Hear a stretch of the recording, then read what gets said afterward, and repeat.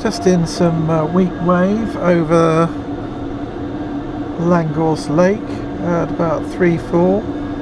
I've gained about 400 feet after tow.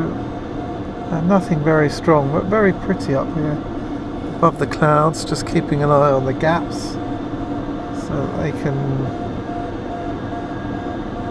don't close. And I'm just flying at about 42 knots. Slow it up a little bit more, make use of it.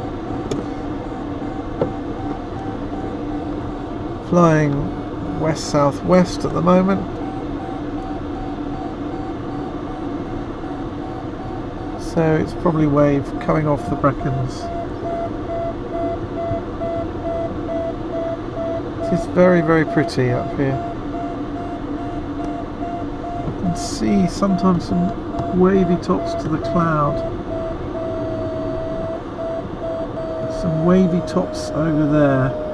You get the idea of the wavelength of the wave, how the tops of the clouds are just waving. I've just come out of it to show you that. We're in the sinky bit now, so we've got to push forward into wind. That was a silly thing to do.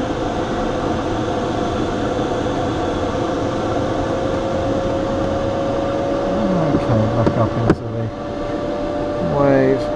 So we just went behind the front edge of the wave there. Just ease back now, the speed.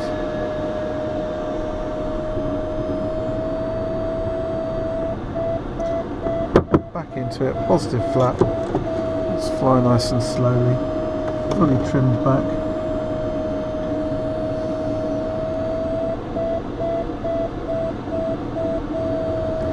Really nice gentle turns.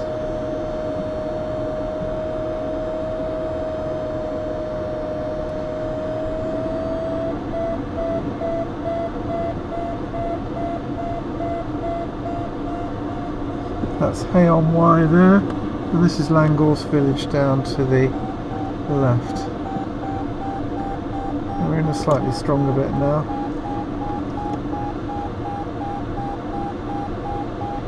Just fly really slowly to stay in this. Lovely jubbly.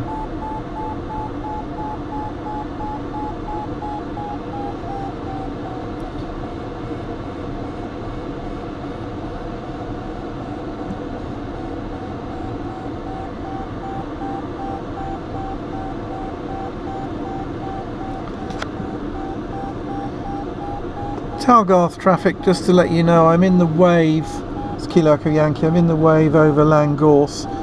Picked it up at about 3,000 and I'm at 3.5 now. It's weak, but it's working.